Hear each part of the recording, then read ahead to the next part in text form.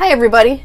I'm doing this video in response to a question I received from a teacher in Northern Ohio that's beta testing the TinkerPi with her classroom. And she's been going through the 37 sensor series for Keyestudios, and we are hooking up the sensors to the Uno. And her question was, will this work with the Microbit? And my answer was probably, but I'll have to play with it to find out. So that's what we're going to do in this video, and I'd like to give a shout out to Mrs. Greathouse and her class in Youngstown, Ohio, and I hope you guys are having fun with your TinkerPis. So let's have fun, and it's Tinker time. So what we have here is, of course, a Microbit, and this has a case that goes with the TinkerPi robot, which is right here. This also has a motor board that runs the wheels, and we're going to be using that, and I know it's overkill, but it's the only header or breakout that I have for the Microbit presently. So I'm going to be using that, and this is actually a nice little board. You plug the Microbit in and it'll work with the motor board this way, and then you plug it in the other direction and then it works with this row of pins. Well, actually it wasn't a row of pins when I bought it, it was a row of holes, and I had to solder the header in, which wasn't difficult. Okay, so there we have that. I'm going to plug this in here. Then we've got the Pirahna LED, which is what we're going to be using for this test. So let's hop over to the computer, and if you've been following the Keyestudios 37 sensor tutorial series, this is their wiki, and here's a picture of it, specifications. The only potential issue I can see is that the voltage is 5 volts and the Microbit is 3 volts, which shouldn't be a problem since we're going down. You never want to go up, but it may be a little dim. That's my guess.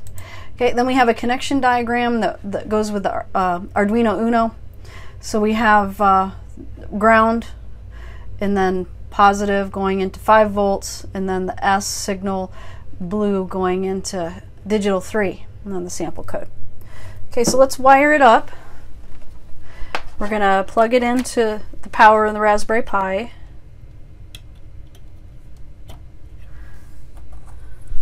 Plug this in here.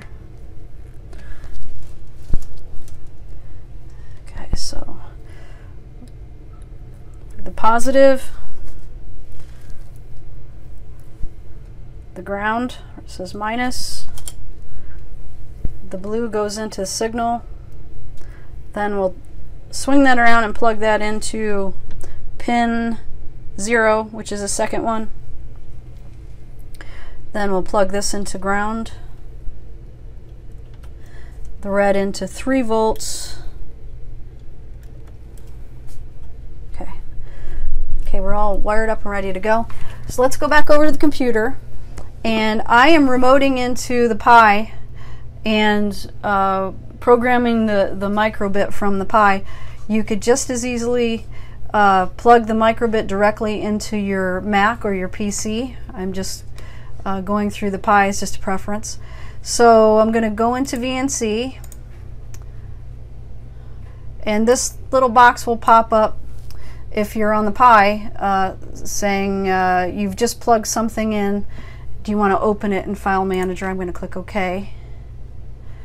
And then I'm going to open a browser. I'm going to go into Chromium, and we're going to go out to the Make Code, which is Microsoft's website for programming the Microbit.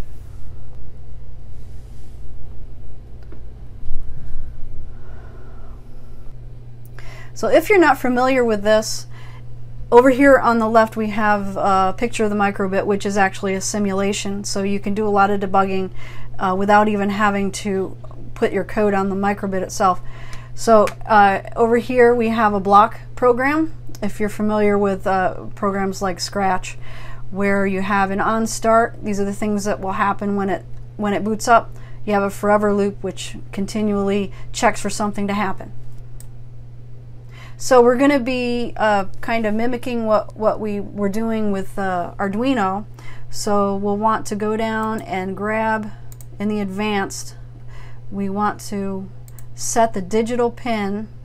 So we're going to go to pins, digital pin 0 to 1, which is on. So digital right pin 0. And drag it into the forever loop. See if I can move this over a little bit.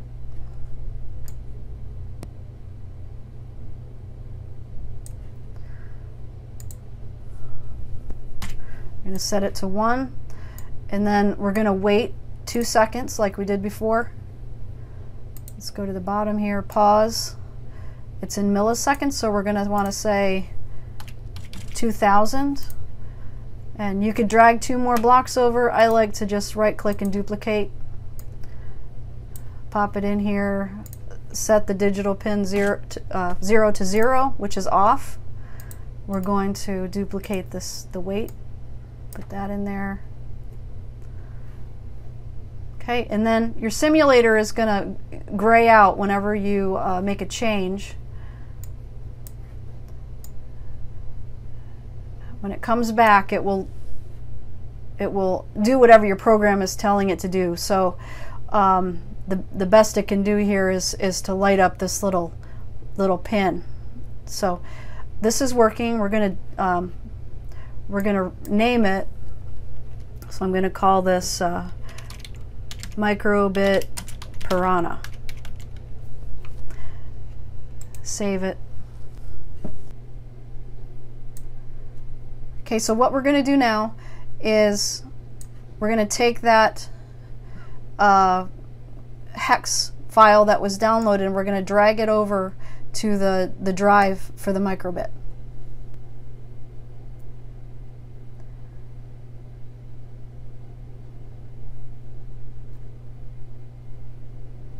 And once it reboots, then there you go. We got a blinking LED. So it works. Yay!